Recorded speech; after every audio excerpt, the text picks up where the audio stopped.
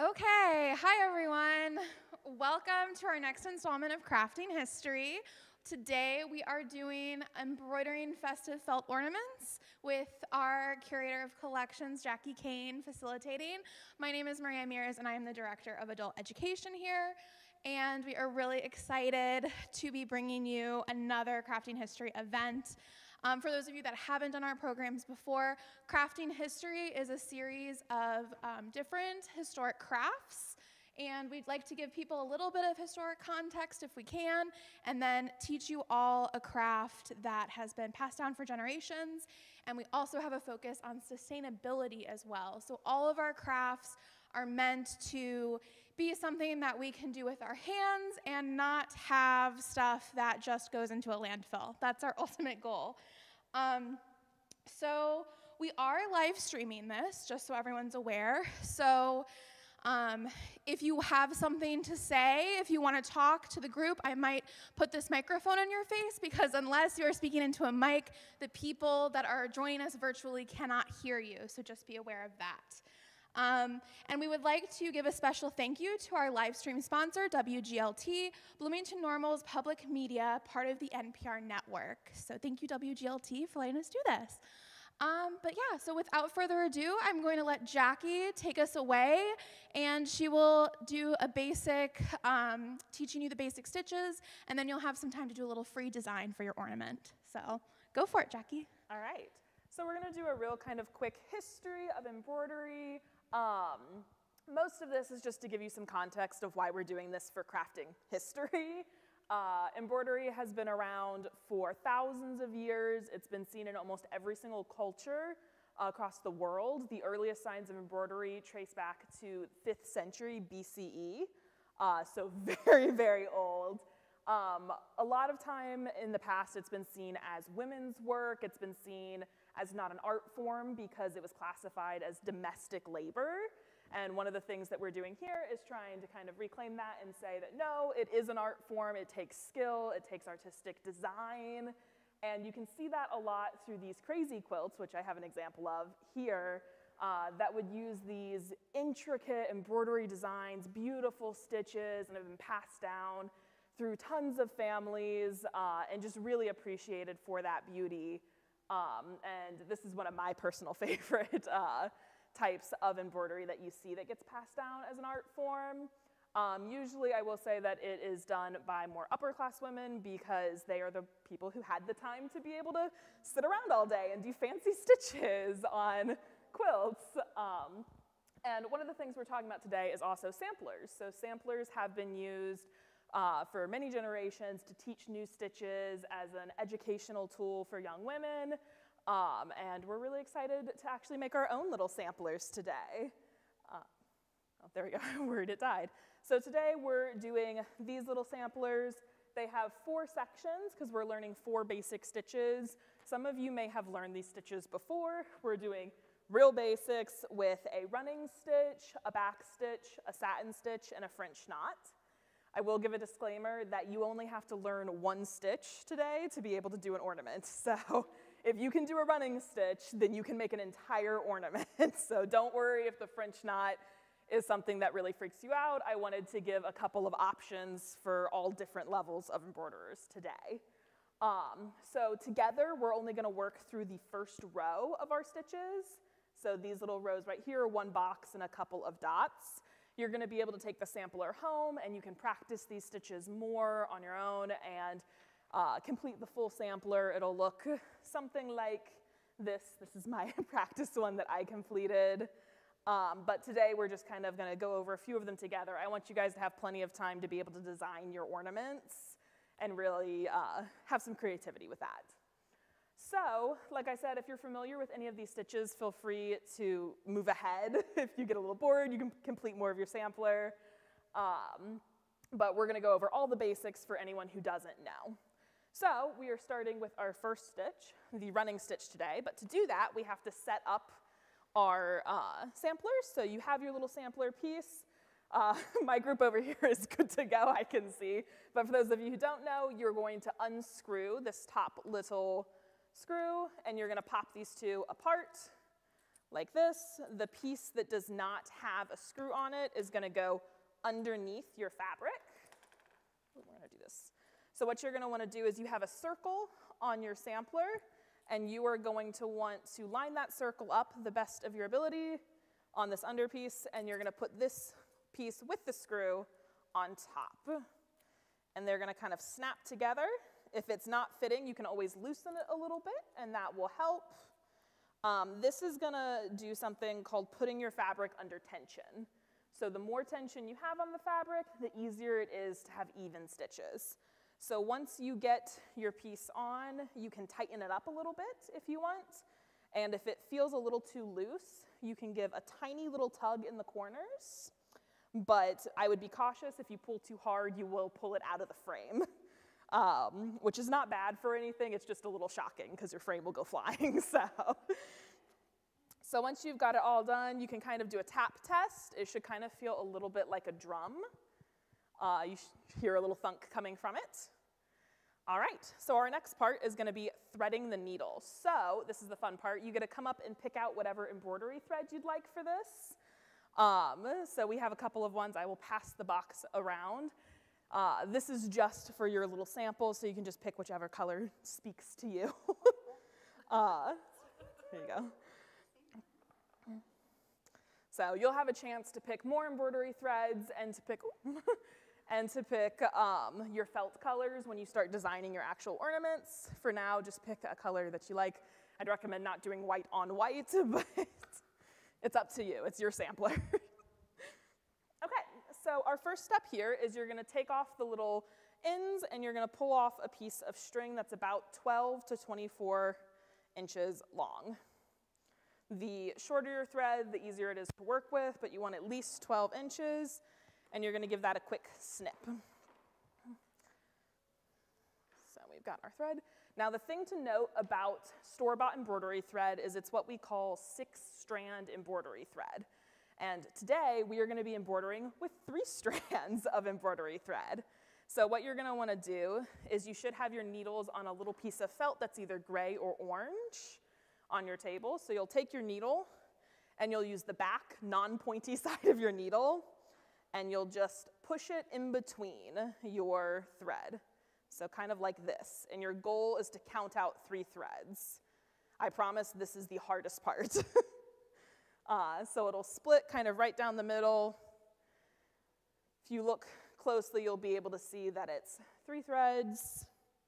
You can technically embroider with any level. If you want to do 3 threads, that's what most people do. I personally use 2 threads, and that's what I did for the piece I have on the chair. And then some people even use 1 strand of embroidery floss, which takes a lot of patience. So you'll slowly pull them apart. If you put too much tension on it, then it can tangle on itself, which is never any fun. But once you get that pulled apart, then you'll take those 3 strands that you have and you will thread it through the eye of your needle.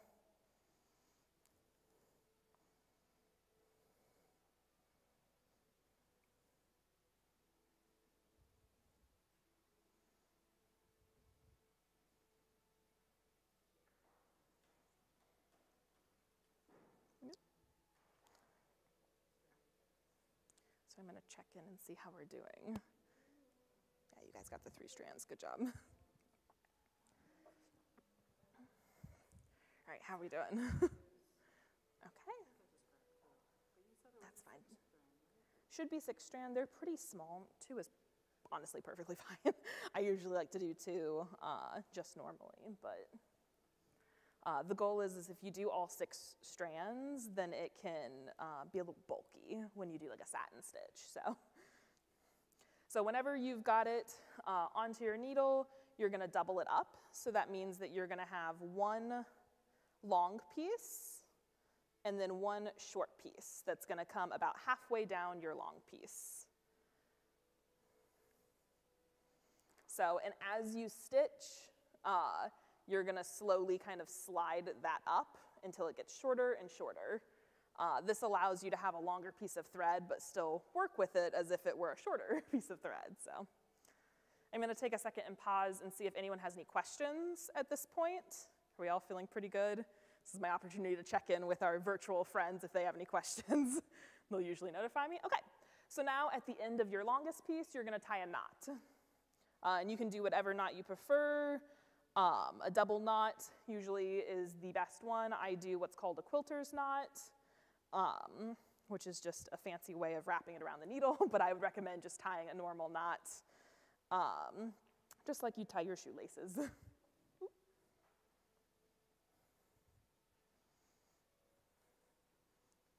gonna pop this out.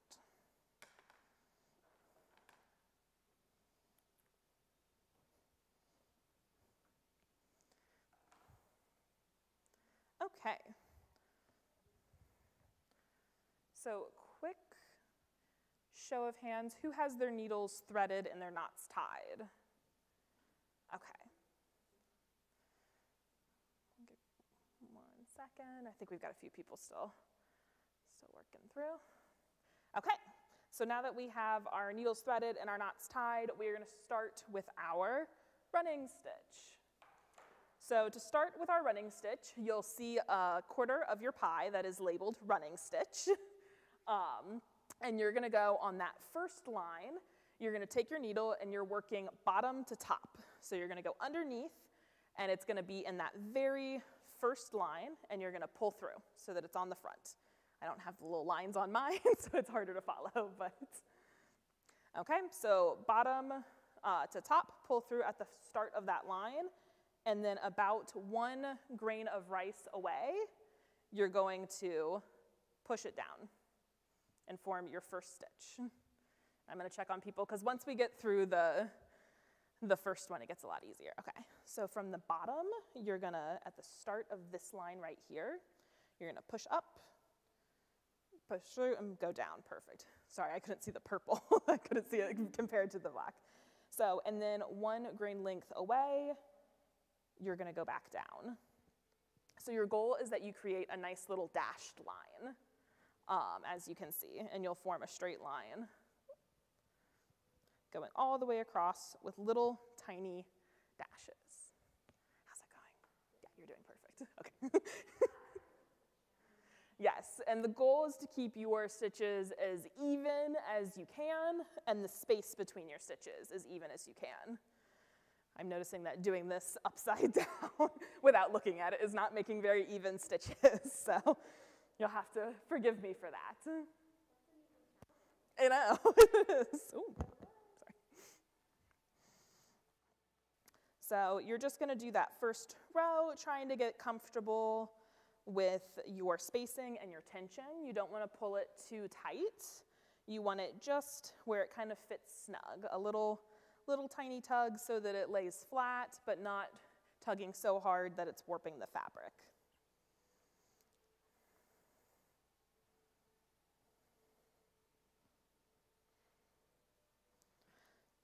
So the running stitch is actually what I would call the foundation of all hand sewing, embroidery or not. So if you ever need to fix a hem on your skirt, or you ever need to fix a quick tear, a running stitch is always a great way to do that. So you're not only learning embroidery today, you're learning basic tailoring skills also.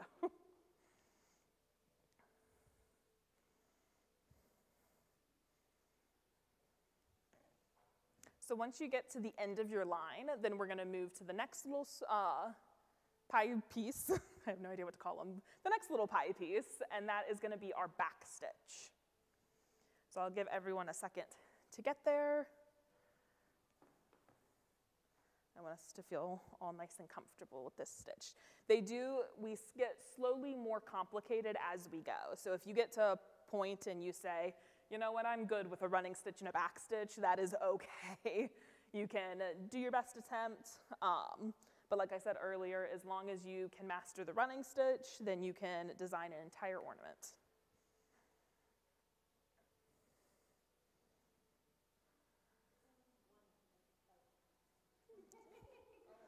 He fell. But the rest is straight. Yeah, very straight, very nice.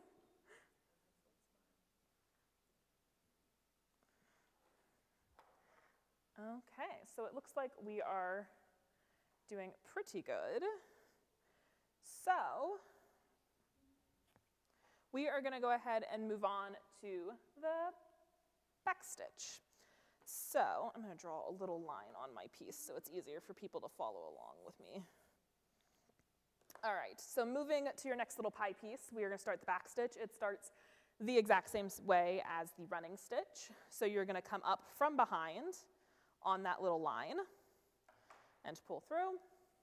And then 1 grain length away, you're gonna go back down and pull through. So far we're exactly like the running stitch.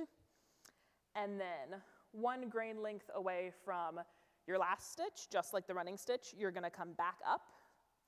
And this is where it gets a little bit different. Instead of continuing with a dashed line, you are actually gonna go down into the stitch behind you. So I'm gonna put this so that people can see mine. So you have your little dashed, and that's why it's called the back stitch, because you basically just work backwards. So we did the first little stitch, and then you come forward. Are we attempting to go in the same hole, or should we go? In the same hole is your goal, yes. Is there a stitch that's like halfway? So yes, there is one called a stem stitch. Okay.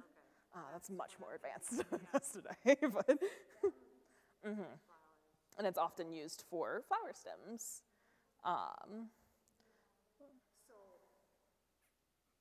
Yes, so you've got. So I've got the first one.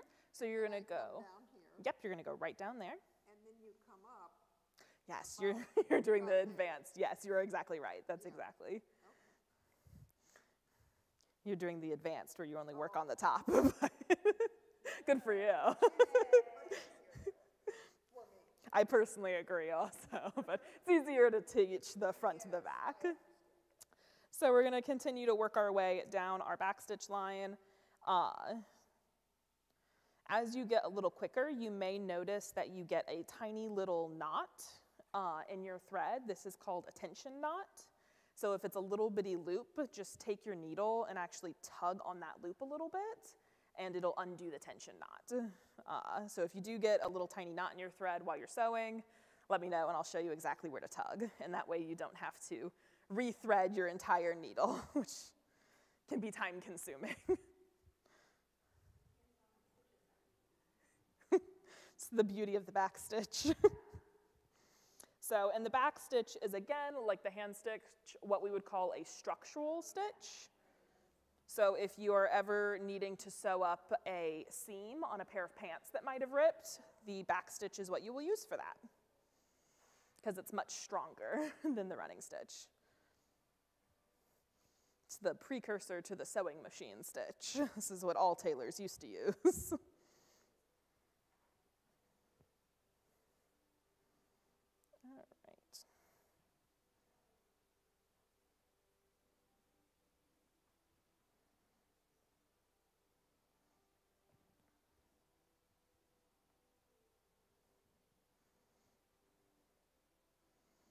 Wow, these are not very even upside down. I'm just, I'm trying to keep it like even in case they want to see.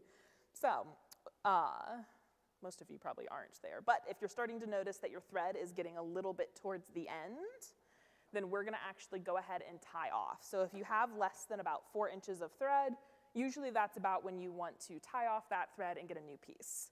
So on the back of your work, what you're going to do is you're going to find just a stitch that you have, and you're just gonna push your needle through that, and it'll create a little tiny loop. And then you're just gonna catch that loop with your needle, and that's how you tie off. It's a very simple knot. You just tie it onto, gotta stay out of the light of my projector here. Yeah, so you just catch one of the stitches on the back, like this. It creates this tiny little loop, and you just catch that little loop, and it creates a nice little knot that will hold that into place. And then you can just snip it, snip your thread, and it's good to go. And then the same as before, you'll thread your needle with the other half of your 6-strand embroidery thread. That's why it's always good to keep both halves. Make your embroidery thread go twice as far.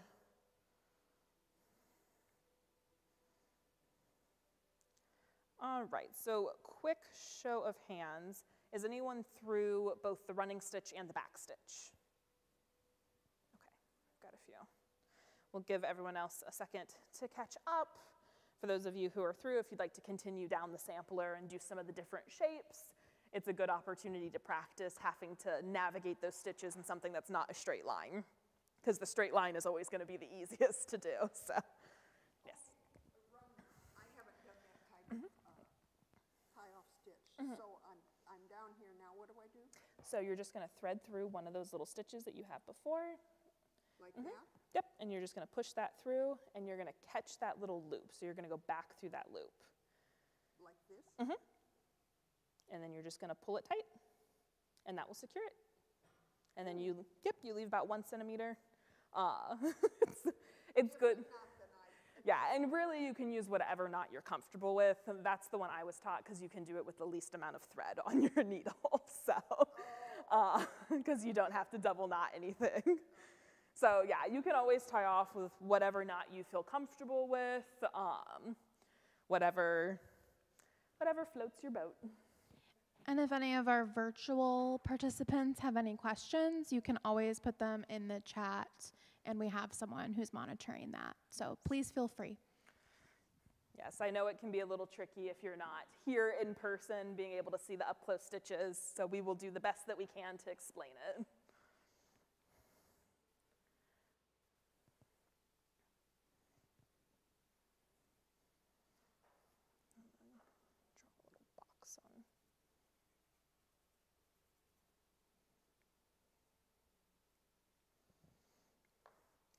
Okay, so we're going to move on to our next stitch because we're making some great progress. So we are only going to do one of the little boxes that you see listed under satin stitch, and that's because the satin stitches take the most time and the most thread. And I like to explain satin stitches as basically a coloring page for stitching. So for your little box, you're going to take your thread, and again, working back to front, you are going to come in at the very bottom left-hand corner. So your goal here is that you're going to create parallel lines that go all the way across this little square to create one seamless look. So one of the examples I'm going to pass. This is my previous sampler. You can see how these lines all line up to create little parallel lines. So you've gone in the bottom corner, so you're going to go into the top left-hand corner and pull your stitch through. And that's your first long, nice little line. And once you've done that, you're going to go back to the bottom. Again, from the back, you're going to come forward as close to that first stitch as possible. And then you're going to go to the top as close to that second stitch. So you're basically just drawing little lines. So you're not looping around. So it's, oops, sorry, I lost my back there. So you're going, yeah, down to top, or so bottom to top, and then on the back you do loop around and then go bottom to top. Because that doesn't look like. That's, I'm sorry, I should not have shown you the back of that. I do that slightly differently. Okay. We are looping around. It's easier. Sometimes I do a version that doesn't have the loop in the back because it saves on embroidery thread. So. As much in the back. But one of the things that this is great for is if you ever have like a tear in your jeans or you want to darn a hole, this can be a great stitch to kind of help provide more strength to that.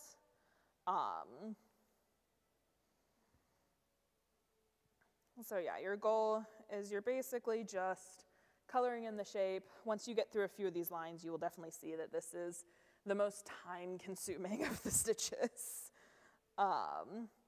But it has a really pretty effect. If you find that your threads aren't laying flat, you can give them just kind of a little bitty stroke with your needle, just go over the top of them. I tend to use my little hole punch to do that. But yeah, this is why we are only doing one little square together for this. Let's take a peek. You're getting tighter. You're getting smaller. Yeah, so your good, your tension, you just want to not pull it too tight. You could also try to pull on the corners of your piece. Sometimes if it gets a little loose, it can cause the fabric to warp. Tension is definitely the hardest part of this, because if you pull a little too hard, then it can cave in, and if you put too much of a gap between the threads, then you can see the white behind it. But if that happens, just go back in and fill it in. It doesn't really matter what the back of your piece looks like as long as the front looks pretty. So that's what I was always told. Cross stitchers will not agree with me. All right, how are we doing? It's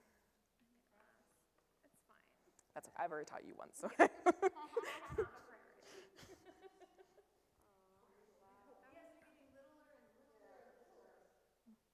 So one of the goals is you want to make sure that you cover the full shape that's drawn. So always going a little bit above where the drawing is.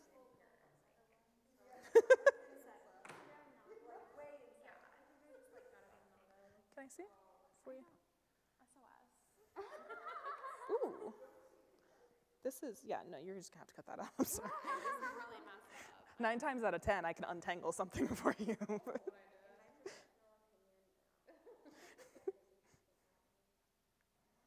So you'll find that you go through the most thread for this one, and tying off is exactly the same as tying off before, where you just catch a little one of your stitches, or do whatever method you prefer for tying off.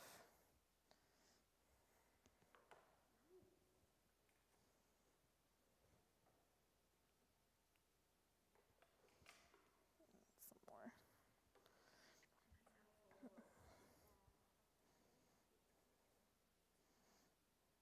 So I would say knowing how to do these 3 stitches, the running stitch, the back stitch, and the satin stitch, can let you do most embroidery designs that are out there. If I remember correctly, this whole piece that I did a week ago is entirely done with satin stitches and running stitches. I think there's a few chain stitches at the bottom that I threw in, but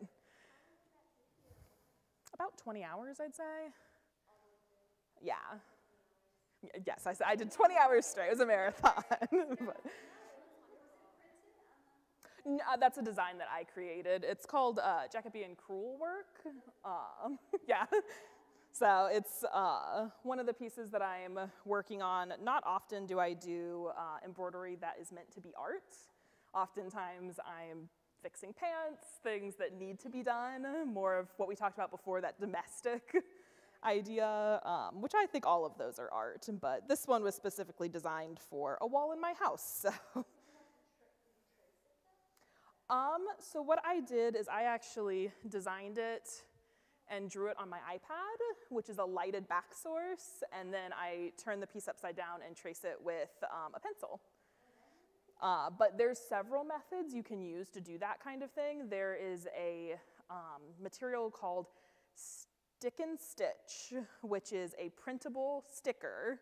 So you print your design, you cut it out, you put it on top of the fabric, stitch over top of it, and then when you expose it to water, it dissolves. So if you're wanting to hand embroider a sweatshirt, or I've seen people do it for Converses and other types of shoes, that's a great option because it allows you to get the design perfect. You don't have to worry about tracing, you don't have to worry about your lines fading, and then you just put it underwater and it's good to go.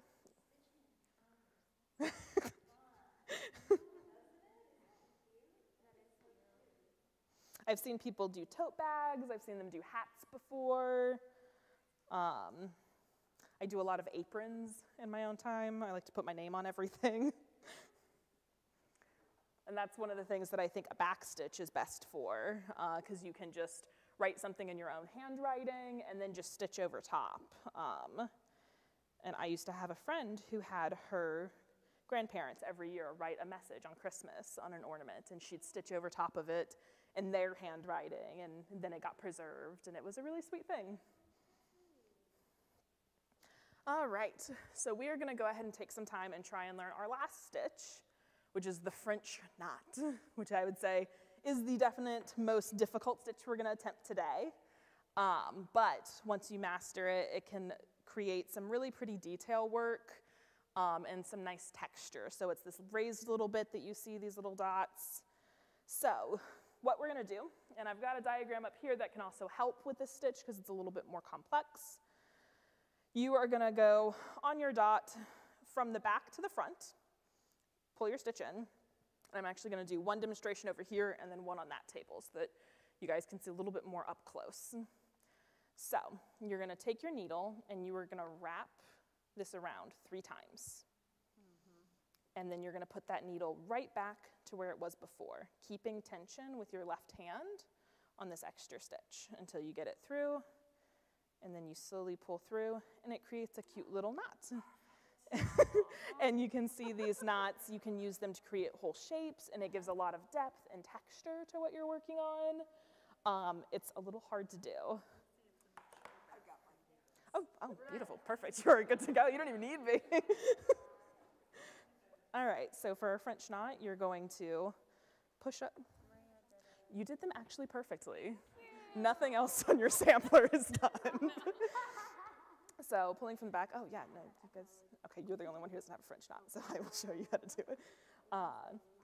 So you just wrap it around the needle 3 times, and then you push it right back in, keeping tension on this second hand. Once you get it in, you can drop the tension a little bit, and then you pull through. So for our virtual people, I will try and explain this a little bit. So you're gonna push from the back all the way to the front. You're gonna hold your string with one hand. This is very hard to do virtually. And you're going to wrap it 3 times around your needle and put your needle right back where your stitch started, trying to keep a little bit of tension on your needle, and you're gonna pull it tight, and it's gonna make a tiny little knot. I would recommend looking more at my diagram to learn how to do this if you're virtual, instead of looking at what I'm doing. It's gonna make much more sense to you. And after this event, I will be sending the slides out to the participants. So if you're virtual and you want a closer look, you will get those afterwards. Yes. All right.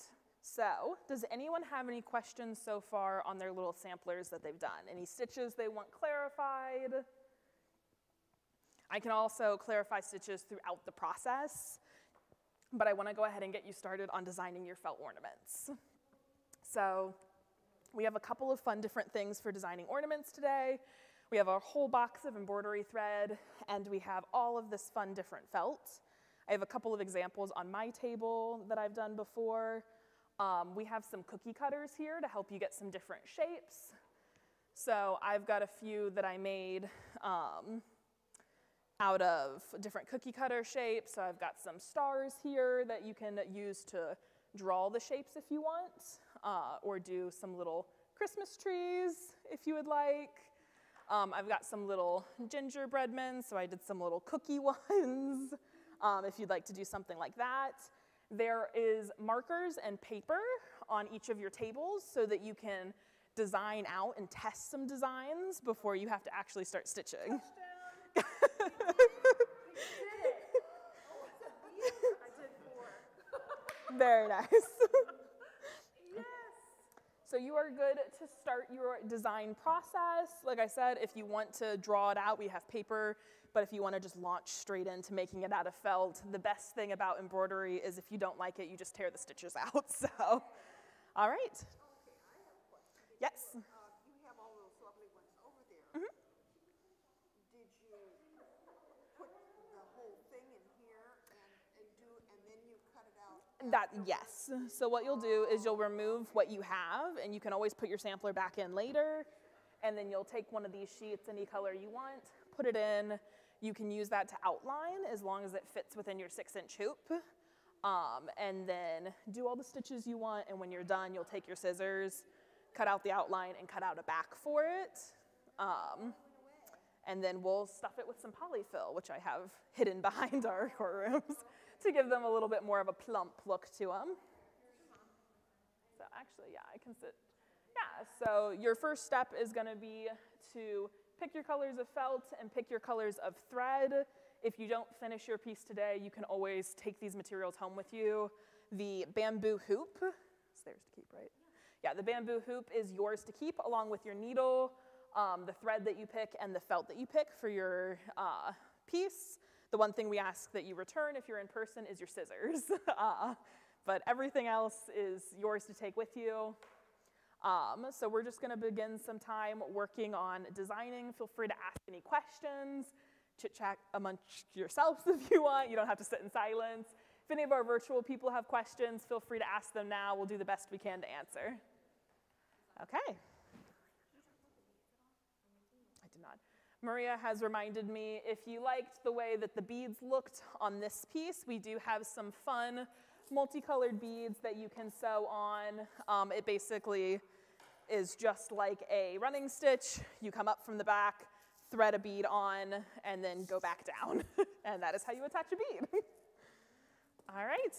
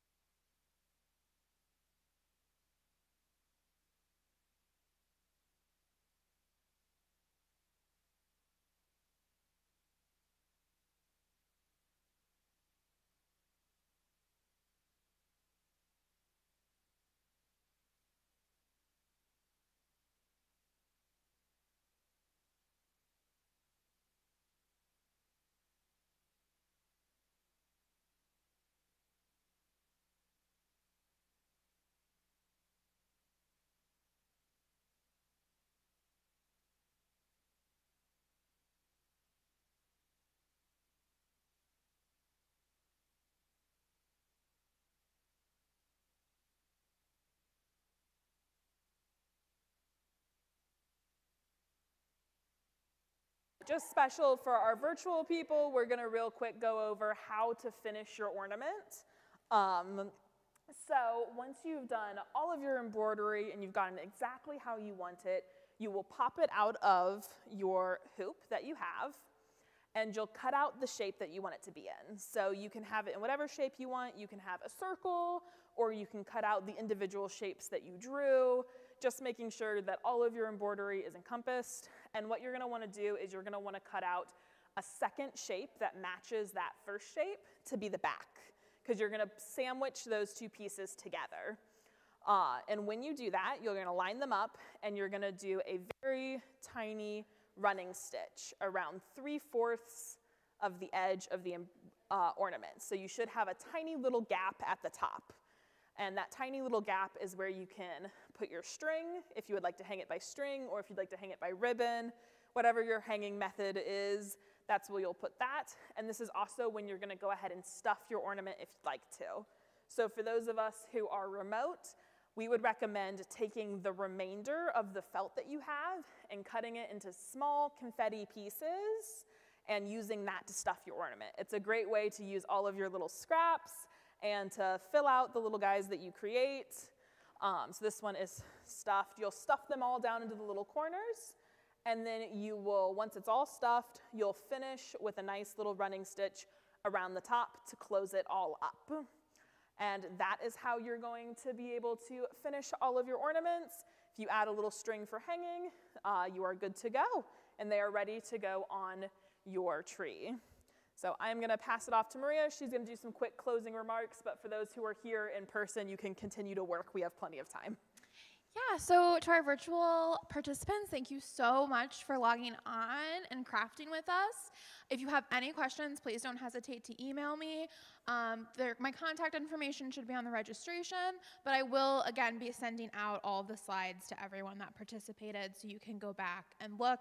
This live stream will also be uploaded to our YouTube channel, so you will be able to go back and refer to it later. Thank you again to WGLT, our sponsors, and thank you to Jackie for teaching us some really awesome crafts, as always. So have a good night, everyone. Oh, yeah, stay tuned. This is, of course, it's December, so this is the last Crafting History of 2023. Stay tuned for February 2024. We will have lots in store, again, every other month, and we are excited to bring some really awesome ideas for you all. So we'll see you in February, hopefully.